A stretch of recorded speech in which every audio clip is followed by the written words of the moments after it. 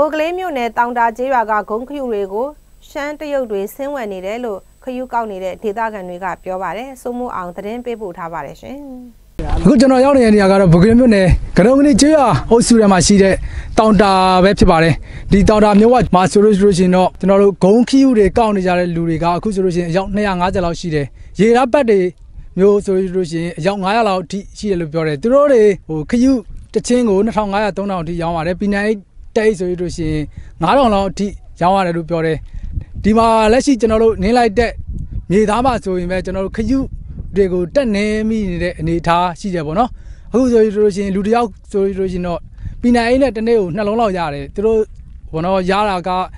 တနေ့ဆိုလို့ရှိရင်1000ကျော်1000ဝန်းကျင်လောက်ရတယ်လို့ပြောတယ်ဒီခယူတွေကိုတော့ရှမ်းတရုတ်တွေကလာဝယ်တယ်လို့လည်းပြောတယ်ခင်ဗျရန်ကုန်ကနေပြီးတော့လာဝယ်တယ်လက်ရှိမှာတော့ကျွန်တော်တို့ပြည်နယ်တစ်လုံးကို9000လောက်ပဲရှိနေသေးပါတယ်ဒီကဒေသခံတွေကတော့ဒီခယူဈေးကိုဒီတက်ပို့ပြီးတော့ဘောနော်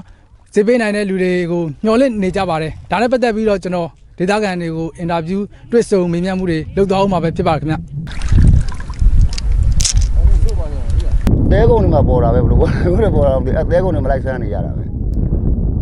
ဒီတော့ဒီမှာပေါ်တာပေါ်တယ်အရင်ပြန်နေတဲ့နှစ်ပိုင်းလောက်ကလေးကပေါ်နေတာပဲညာသားလာကောက်တယ်ဆိုလို့ရှိရင်ဒီကဘက်ကဆိုရင်ရွှေစံယာတို့အေယာတို့ကိုင်းတောင်တို့ဂီယကြီးတို့သူတို့အမှဆက်ဆွဲသမားတွေကတော့လာပြီးတော့ဆွဲကြတာပဲအခုဒီလိုရေခံတဲ့ရေစပိုင်းတို့သူတို့ကတိတ်မတွေ့တော့ဘူးဟိုအမှရေနဲ့ခံလာပြီး17ရက်လောက်သူတို့အမှဆင်းချတယ်ဆွဲကြတယ်အဲ့ဒါကြတော့လူကြီးများတယ်500လောက်ရှိတယ်ခုကျတော့လူကြီးနေတယ်250လောက်ရှိတယ်ဟိုအားကြောင့်ဝယ်တာကြတော့ဘယ်ရနေလာဝယ်တာဝယ်တာကြတော့အဲ့သူတို့ရှမ်းတရုတ်တွေပဲရှမ်းလေ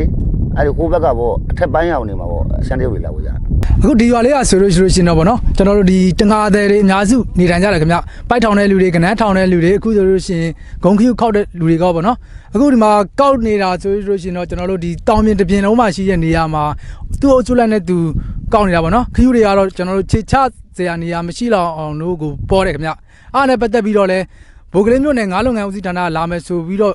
လာပြီးကြည့်ကြမယ်ဆိုပြီးတော့ဟိုပြောတာတွေလည်းရှိတယ်ခင်ဗျသူကတော့နှစ်တိုင်းရှိတယ်မိုးရင်းလည်းရှိတယ်ကျွန်တော်ဒီຫນွေပတ်လည်းရှိတယ်ဒီခေတ်က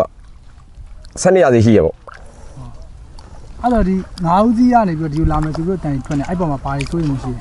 စိုးရိမ်မှုကတော့ဗောနော်တို့ကျွန်တော်တို့ဒီလက်ကောက်သမားနဲ့ဟိုဂျစ်တွေရှိတာပေါ့ဂျစ်တွေပြောတန်ကြားတာတော့ဂျစ်တွေမချစ်အောင်လို့ပြောတန်ကြားတာပဲကိုရလှုပ်ရှားတဲ့လူကတော့မရရတဲ့ဟာနဲ့လှုပ်ရှားပါပဲလေဒီလက်နဲ့တအိတ်လောက်ရရင်ဂျင်းနဲ့2အိတ်လောက်ရ2အိတ်ကတော့လက်နဲ့ရဟိုနေ2အိတ်ရတဲ့ဟာတော့လုံးမရှင်းတာဗော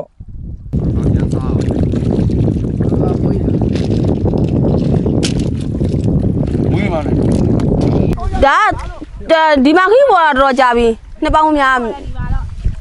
မြဲလို့ပဲပေါ့ဒီမှာတော့ຫນွေမို့သူကဝယ်တာကတော့ဒီတစ်နှစ်ပဲရှိသေးတယ်သူတို့လာဝယ်ကြတာပဲအဲရန်ကုန်ကလားဘာလားတော့မသိဘူးကိုကတော့သူတို့ဝယ်တာရောင်းရမယ်ဆိုတော့ကိုလည်းကောက်လိုက်တာပဲအခုရတဲ့ခယူတွေကတော့ဒါနည်းနည်းသေးသွားတဲ့ရွယ်အစားရှိတာပေါ့အရင်တော့ဆိုလို့ရှိရင်တော့အကြီးတွေရှိခဲ့တယ်ဒီခယူတွေကကျွန်တော်တို့ဒီ